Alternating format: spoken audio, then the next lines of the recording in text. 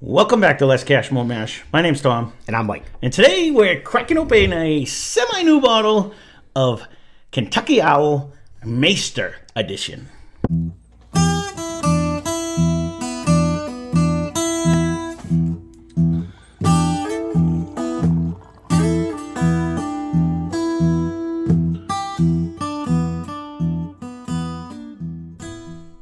That's how you pronounce it. I had to look it up. So This bottle comes courtesy of superfan of the channel, Steve. He donated one of his bottles for our review.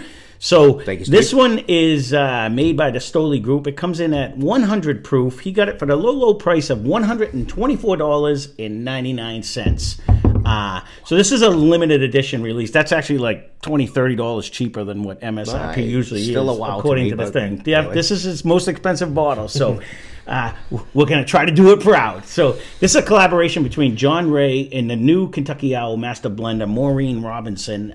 It pays homage to the rich whiskey tradition of both the United States and Scotland. In Maighstir, that's how this is actually pronounced. Maighstir is what it says. Translates to master in Gaelic. So I think her name sounds familiar. Actually, does she do Scotch? No, she's the Kentucky Owl. If I read it correctly, she's the master blender of the Kentucky Owl. The John Ray is the one who does Scotch. Somehow I remember seeing her picture on something. But maybe it was a... It might have been that when she took over the Kentucky Owl maybe that's what it was. The guy who does 2XO now, when he left. My mind went blank, and I apologize for that. But I've seen John Ray's name a couple times on different reviews. You probably see it more because you do more research. Of the research, right. So, be it I didn't even read the bottle and we were standing around for... Yeah, I wasn't going to say that, but again, this one, you know... I'll let you know if there's anything good on it later. We've said a couple times, you know, when we started, like, Kentucky Owl, so many people rave about this. We're 0 for 2 so far in the love department. Let's put it that way. The first one I didn't like. The nose isn't too bad. Right. The first one I just straight didn't like. The second one was okay, but it's still a money thing. I'm just having a hard time. Yeah. It's already jumping like into the... We'll see. No, I'm going in with an open mind. So am I. I will say... Steve and I already cracked this bottle. That's why it is a little bit out of here. And I'll give you our opinion after the review. I didn't want to taint Mike, so I haven't told him anything about it.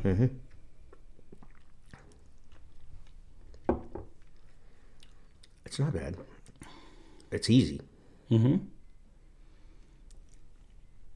Little openness on a follow-through. I don't know if I'm getting a hell of a lot more, but... No, I mean it is. There's no fruit or anything like that. I'm not getting any nuts. It has a nice caramel-esque flavor when you drink it. Like I had a little nut finish, but got a nut finish, all right. That's for sure. You said it's oak finish. I was going to say I ain't get you. I keep starving to get the nut finish. You keep going. No. I said oak. I said oak 100%. It definitely has a nice oaky finish. That's for sure. Yeah, at the very end. And for 100 proofer, I mean, it has a decent viscosity. It's not a ton. It has a decent finish too. Doesn't last for days, but it does hang around there. It has a mini hug. Yeah, it's pretty easy. I mean, you're not going to get lit up by this by no means, but there's zero elbows going down with this. It does seem refined, if that's what the word we want to use. Is $125 refined? Better yet, if it's $150 refined, here comes the elephant in the room. That's the biggest. It's a big ass elephant. Well, it is, and that's the dilemma we had. So I can, you know what? You still got a lot. If you want to do it, if you want to see it, because we actually took it because what I'm saying is because the collaboration we did. So when Steve and I did it, 2XO, we took Legion. And we brought it down because that was the Japanese collaboration with Kentucky Owl. We put that up against the other Kentucky Owl, and we actually put them up against each other because Legion is like a $30 ball. It's right here behind you. It's this one. If you wanted to see, so we just threw it up against just for fun. Yeah, but is it a good comparison? Is this 100 proof too? I'm just telling you what we did. Well, so I was given the thing. What's the 2XO? Let me put some. That's double oak. This one's not a double oak. So this one's finished in a wine and sherry cask. No, we don't have to do it. All I'm saying is because that's probably gonna smoke it. Because it's gonna have a whole different flavor. It had a better finish. It had a better proof? flavor. It had a better everything. It's a lower proof one. Yeah, but it's 47. So that would be 94 proof. And so when we haven't done that in a while, I was excited, but I don't like that idea now. Well, there you go. He vetoed it, but. Just for the record, so because I'm thinking it's gonna be. Well, we did it because that one was a collaboration between the Japanese and stuff. I mean, I guess the nose jumps out pretty good. What in this says Scotch though? Oh, there's nothing that says Scotch. That was my other thing. So this is a collaboration between him and her. I thought there would be something that says Scotch in this. Unless you want to go that, and if you want to go on the ease of a drink, it's pretty light and easy for 100 proof. Not that we tend to say that about a lot. We did find Yellowstone hot of the few. We haven't been back to it, but this is it's. I guess if you're going to say, how is this to say Wild Turkey or how is this to Fighting Cock, this is pretty easy. I mean, we could do that with any one of them. That's what I'm saying. I guess that's my whole thing. Okay, so that's that. In the refinedness, I guess that's the credit I'll give them for the blend, if that's what they're going for. The old timers might like this. I don't even have to say old timers. Back to the old timers again. Here we go. Well, because I'm just thinking they don't want to fight anymore. I get it. But then again... And they got the cash. You can get 5 Wild Turkey 101s. I'm 200% with you on that. I get a boatload of Fighting Cock for that and be happy I've said for a month and a half. Every once in a while, I like the elbows coming at me. You know what I mean? So I'm an Ezra guy too. So that's what I mean. So where, even like if you go back to that, so we won't do it. But if this was our bottle, we would do it as a future blind fight Friday. But I would put this up against say Wild Turkey or any of the other 100 proofs. I think even with Ezra, even with Evan Williams. Sorry, I didn't mean to cut you off right there. I think I get a nice nut with it. I get a different flavor than a traditional one note.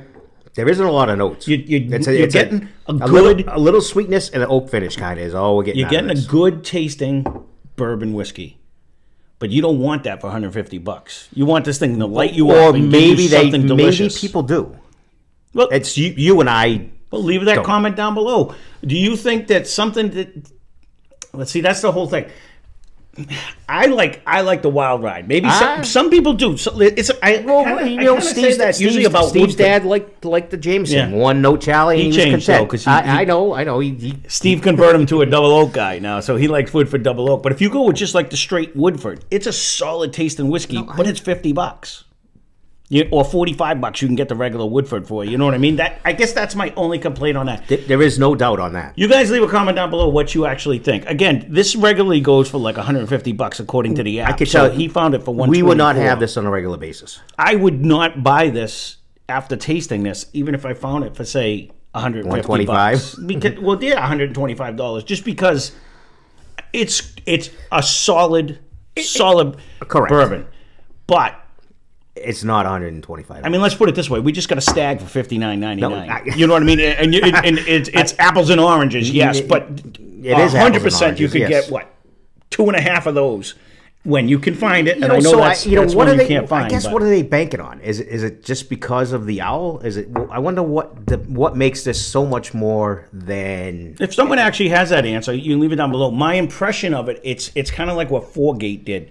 They came out saying we are a premium whiskey, and we're going to charge $200 a bottle. You're either going to buy it or not, and people buy it regularly. Or do they only just always do limited shit, and then so there was only going to be like 200 bottles? I think they just put a price tag on it. I really don't know. I'm kind of almost with you on that because it seems like no matter where you go, it's always like the elite one, and it's like why? And you can look at certain brands now, like even. All brands actually are doing. Look, I'll give an example right now. Old Forester Whiskey Row added what 1924 finally came out supposedly, and almost every one of the Whiskey Row we got from $39 to say $60 was for 1920 was the top we paid. $79.99 MSRP for the new one coming out $115. Oh, is it? So everybody is up in their pricing because they can. So, you know, there's a lot of what out there. I mean, look at Wild Turkey did Generations. What is the price tag on that? $450, I think, is that one? Because you got the 3 generations of Russells that did it. Even the cheaper bourbon, normal cheaper places. Even Jack, look at Jack. Jack's keeping their prices relatively cheap, but the stores are jacking them up. It's only a matter of time before Jack's like, screw you, I want the money. You know what I mean? And they put out so then it'll end up being back into this category. Or even Old Forester puts out their birthday bourbon that they charge a couple $100 MSRP. You know what I mean? Everyone's doing it. So if anyone actually knows, I'm talking. I see that. That's like a limited edition type deal. So it's only going to be one-shot deal. This is limited edition. But all the other owls are around that price. And Jack kind of did the same thing because, you know, the Sinatra blend. That would be almost a good competitor. They were both kind of the same, and I think they were almost the same proof. Nah, yours, that was 90, and this is 100, but they are close. Same price. They are close. Pretty damn close. So that would be, I'll have to bring it back in. Or, you know, this is Steve's anyways. It won't be here, but, you know, it's just one of them things. Leave a comment down below. I'd be curious to say, because at this price, I don't even know what the Calumets were, but now you're at like Calumet 14, 15, 16 prices and stuff. They didn't overwhelm us. Everyone raved about 14, 15, 16. We haven't done them. We have not done them, but the ones we have done haven't. That's what pulls me away all the time when I start drinking ones like this, and it's like, it's just not worth it. No, yeah, because we got plenty that we haven't done at the low range. Right. It's just, you know, again, you can leave a comment down below. Maybe we're missing something. This is very good. It's not $150 very good. That's all I'll say about it. No, I'll you know what I mean? That 200%. That's the one thing about it. It's almost like because this would be gone. Yeah, and it's not that. I mean, it is just super solid, but it is a one-note Charlie. Right, but you know what I mean? You and I are at Christmas or whatever, there's no fighting this for sure. No fighting. So we'd be like, yeah, great, $150 for what? All right, we're gonna say 0 for 3. We're trying. We keep trying. So if you're watching Kentucky Owl, we apologize. Good. It's just I guess.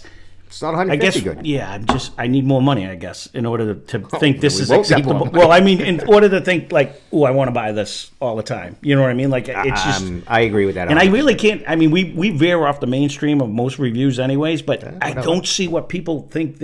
Why is this better than this?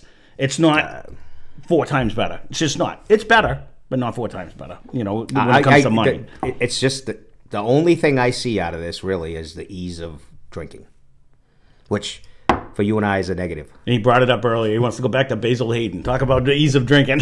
Big money for no thing. So we haven't done any, but there you go. Yeah, I did. Leave a comment down below. Again, if you have tried this, and or if you understand why they think they're that much more premium than a lot of other whiskeys out on the market. Maybe it's because it's a Stoli group. Yeah, but they're involved in everybody. They sell all their other stuff cheap. So, I don't know. Stoli does all right. That being said, thanks for watching. Hope you enjoyed the video. Spend less, drink more. Cheers. Subscribe, and thank you for all the new ones have. Keep on telling 2 friends.